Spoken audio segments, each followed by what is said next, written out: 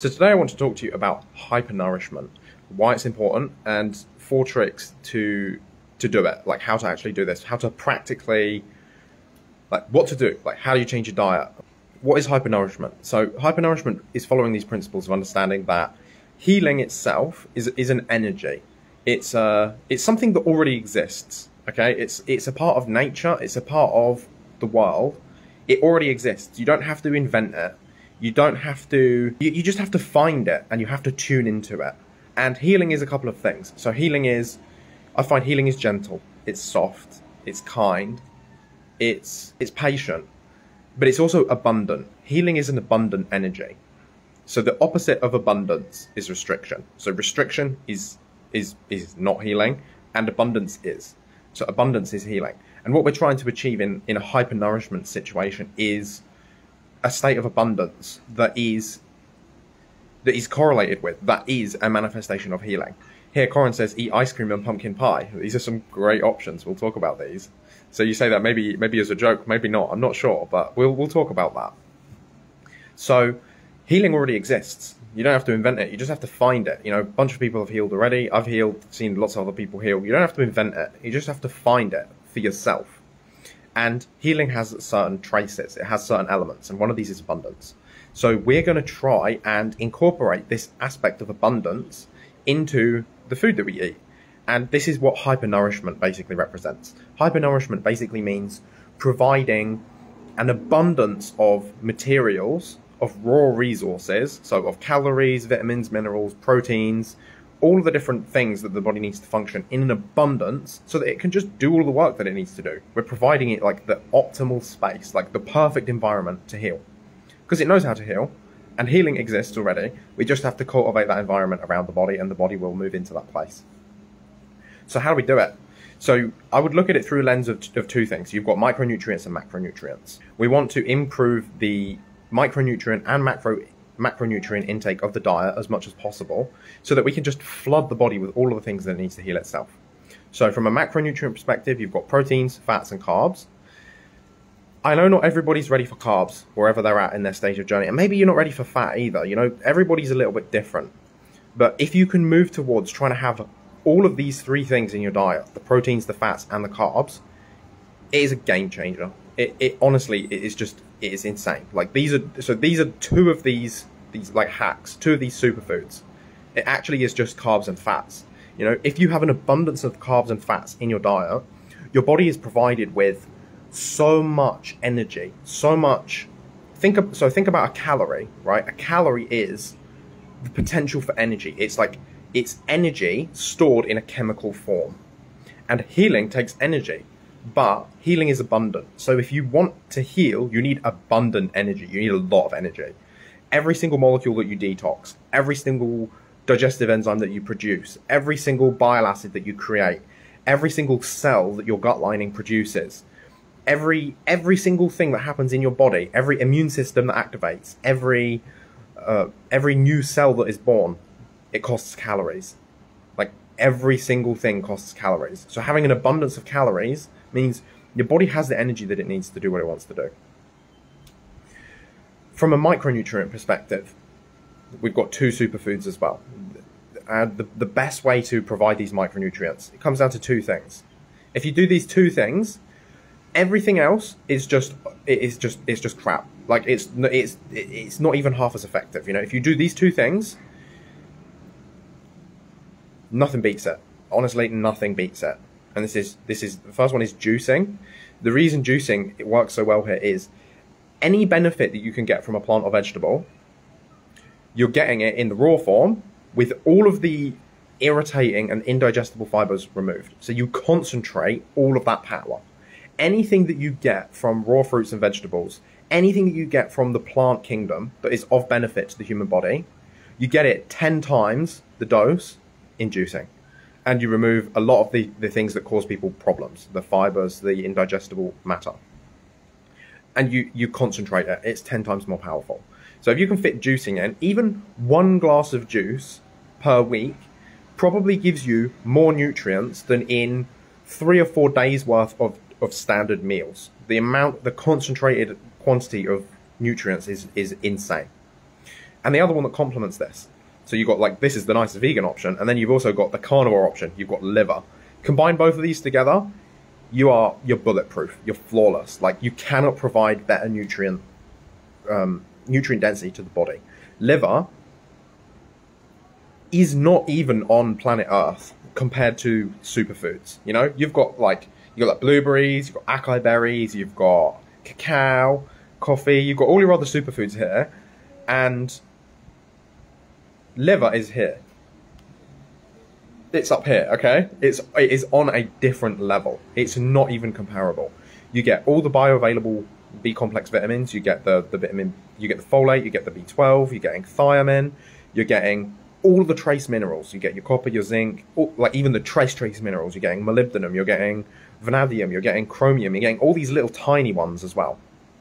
Especially if this is grass-fed, and you really want grass-fed liver because you can taste the difference. Honestly, it's a huge difference. So you really want grass-fed liver. It tastes a lot better, and you're going to get way more nutrients. You combine these 4 things together. You combine the fat-soluble vitamins, so the vitamin A, the vitamin D, and the B complex vitamins and the trace minerals from the liver, with the enzymes, with the minerals, with the vitamins, all of these plant-based super-powered foods that you get in juicing. Combine that with a calorie surplus coming from both carbohydrates for like quick burning energy and really nourishing those adrenal glands, with fats in a surplus, so you can nourish your liver, your gallbladder, your digestive system, your brain. Just having this surplus of energy, you know, this feeds your immune system, this feeds your nervous system, this feeds your adrenal glands. Like, having this surplus just creates safety for your body, and it puts it in a state of, again, abundance, which is a state of healing, and it will heal. And then you might say, yeah, but what if I eat so much that I start getting fat? And what about this? What about blood sugar dysregulation? Like, these are all valid concerns. Gaining weight is actually not a problem, because the more weight you gain, the more fasting you can do. And fasting, again, is one of these, it's not coming from a place of restriction, it's coming from a place of abundance. It's coming from a place of, I have so much energy, my body is so restored, it's so regenerated, I can afford to not eat for an extended period of time, and my body can go in and do the deep work, can do the deep cleaning, can figure out and finish all of these other jobs that it hasn't been able to complete that are holding me back from wellness. So fasting is actually a state of abundance as well, especially if you're doing it from a state of previous calorie surplus. You know, that's kind of a prerequisite of fasting going well. So gaining excess weight, fantastic. You know, the more weight you gain, the more you can fast. It's a superpower in itself. And you'll know when it's the right time. You know, I used to fast with a very low body weight, and my body really struggled. You know, I had blood pressure problems, blood sugar issues. I felt weak and tired, and I felt really, fasting was really hard. And I did a fast like a week ago, since basically doubling my body weight. You know, I got a bit of extra fat. You know, I've got some calories to burn, and that's okay. You know, that's actually an abundant state that my body wants to be in right now. And I did this fast, no blood pressure problems whatsoever. I could go from laying down to standing up with my hands above my head, no symptoms whatsoever, no shakiness, no issues. I was working, I felt great, I had energy, my mood was awesome, and I went for 36 hours, and it was like the easiest thing in the world. It was incredible. It was really amazing to see how much difference it made fasting at a different body weight. So again, incorporating that energy of healing, the energy of that abundance into that. Weight gain, not a problem. Blood sugar problems. I find the biggest reason people have blood sugar issues is they're actually chronically stressed. If you have stress, anytime you are releasing stress hormones, your body is going to mess with your blood sugar hormones, your insulin, and all these things. They're all going to it's going to become a mess. So the single most impactful thing that I see that you can do to improve your body's ability to tolerate carbohydrates and handle like blood sugar imbalances is actually to get on top of stress. And the single biggest stress I see people running into is not eating enough food, and not having an abundance of nutrients, not having these micronutrients and these macronutrients. When your body triggers a stress response, it's doing so because it's trying to adapt and survive. If your body doesn't have enough resources, so it doesn't have enough calories, it doesn't have enough micro and macronutrients, any stress that you experience, even a small stress, you know, someone getting in your way, someone inconveniencing you, it becomes a life or death level of stress. Your body says, we have this little stress, but we don't have enough resources to handle it, we're going to die. And you have a huge stress response. Blood sugars, all over the place, absolute disaster, absolute mess. So one of the things that actually helped my blood sugars the most was adding carbs and adding them to almost an absurd degree. When I had my breakthrough, when I healed all of my food intolerances, I went from eating about 3,000 calories a day on a keto diet to about 7,000 calories a day, including carbs. And this was like 4,000 calories from carbs. That's like 1,000 grams of carbs a day. And I'm not saying this is what everybody needs to do, but I was in a very underweight state. My body really needed this nourishment, and providing it, and having consistently provided this over a year or so, my body is just strong. Like, I just feel it. You know, I can just, like, I'm out here. I'm in the heat. This is hot. I can handle it. I can go in the cold. I can handle it. And I'm still not all the way there yet. You know, when you're really sick, it takes time to build back up. But if you can tune into that energy of abundance, or that energy of healing, and one aspect of that is abundance, and provide that abundance to your body on a physical level, calorie surplus, fats and carbs. Protein is important as well. I just didn't want to touch on it today because, I mean, everyone says protein is important. And it's a bit more controversial, like, oh, fat, carb. Okay, fats and carbs, really important. That's where you get calories. That's what's really important. And your trace minerals and your vitamins, your like liver and juicing. If you do these things, so calorie surplus coming from fats and carbs, you're doing juicing and you're eating liver like twice a week, or you're taking liver pills, or you're getting liver in some way, on a physical level, you have embraced physical abundance. Like, your body is being provided with everything on a physical level that it needs to be able to heal. Like, you just can't beat it. And these are the shortcuts. There's other ways to do it. You know, you might say, I can't do the liver, like, I'm histamine intolerant, or I've got this sensitivity. Okay, like, there are other ways to do things. You know, I didn't tolerate liver initially either, and instead I would supplement my diet with like 10 to 12 egg yolks a day. There's a way around it if you have food sensitivities and intolerances. But the takeaway is, if you can do these things, you're crazy not to be doing them, because there's nothing else that works as well as it. So if you can do it, great. If you can't, you can find a workaround. Viveka, lovely to have you here, Viveka. It's really nice to hear from you. You should send me a little message and let me know how you're getting on. Viveka says, this is really good, William Dickinson. Fasting always sucks for me. Yeah, I've so been there. I totally get it. And I think that you can probably resonate. Like, fasting on a lower body weight it's tough, and you have really, it's harder. It's harder on your body, and it's harder to stick through. Try doing it when you've got a bit of fat to lose. You know, you'll coast through it. It's like the easiest thing ever. And it's easier because your body's saying, like, I like this. I can do this. This is helpful. This is healing. And you'll feel it. You know, you know what healing feels like. It feels good. It feels right. And when you're embracing that energy, you'll just know. You'll just have a feeling. So that's everything for me today. I think John is ready. I can see her bustling around over there. So I'm going to head out. Hyper-nourishment is a shortcut to just healing anything. You know, energy problems, chronic infections, adrenal fatigue, digestive issues, like whatever it is, hyper-nourishment will help.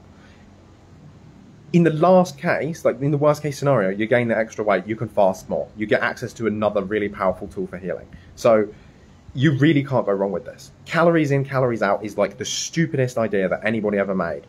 If you're trying to lose weight and you're also trying to heal, you have to prioritize. Like, what do you want to do right now? Do you want to lose weight or do you want to heal? And I promise you, if you heal first, you will lose weight so easily. You know, I did like 1 or 2 fasts, and my body composition changed like an insane amount. Like, I didn't lose that much weight like to the scales, but if you're looking at my body, it completely recompositioned itself. So focus on the healing first. The weight loss will come after, and it doesn't come from calorie restriction. Like, trust me, that is like the stupidest idea ever. Don't do calorie restriction.